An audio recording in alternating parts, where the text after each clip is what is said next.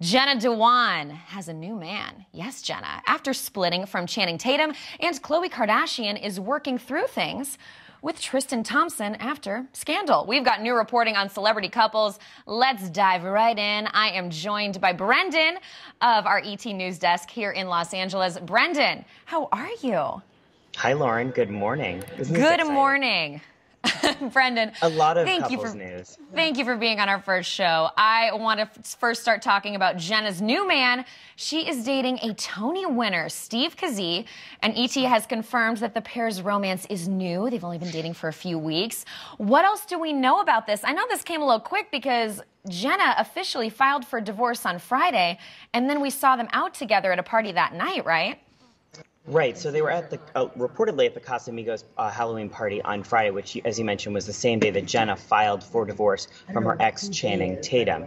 Now, we also know that Jenna and Steve got together on Monday for a haunted hayride in LA. There were photos posted on social media of them together. He's kind of standing just behind her, and it looks like in the photo his hand is positioned on her shoulder.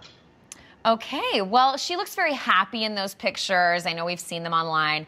And why do we think this couple works? I mean, he's been in the acting industry for a minute, right? What else do we know him from? Right. So we also know that he had roles on TV shows like Shameless and Nashville. As you mentioned, he won a Tony Award in 2012 for Best Performance by a Leading Actor in a Musical. Now, here's some interesting news. We know that Channing and Jenna truly planned to be together forever. So dating other people was very much a huge step for them. We know they both were trying their very best to give each other the space they needed before moving forward in life, but we now know that they're both dating new people. Obviously, Jenna with Steve, and now Channing with singer Jessie J.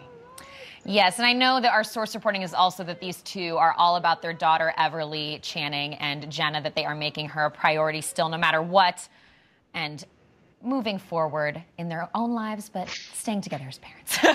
Absolutely, absolutely. Now let's talk about Miss Khloe K. She's my favorite Kardashian, I must say. And Khloe, we know months ago at this point, that whole scandal, the cheating scandal with Tristan Thompson, the father of her daughter, went down. But now we have some new source reporting on them as a couple and how they might be working through things, right? Tell me what we know. Right. So we know they are very much working on things. We know whatever they decide moving forward will be in the best interest of their daughter that they share, baby True. Khloe was at Tristan's game last night in Cleveland. They were playing the Atlanta Hawks. We know that Khloe isn't certain how long she'll be in Cleveland. She may fly back for her mother Chris's birthday next week, but we are told she still isn't sure at this point. We do know, though, that Khloe is very incredibly happy with Tristan as the father of her child. So they're working on things. Like we said, we're seeing her in that photo. They're back in Cleveland supporting him. And she's not sure how long she'll be there, but trying to make it work. Again, parenting as the priority. Parenting is the priority. That baby is their #1 priority.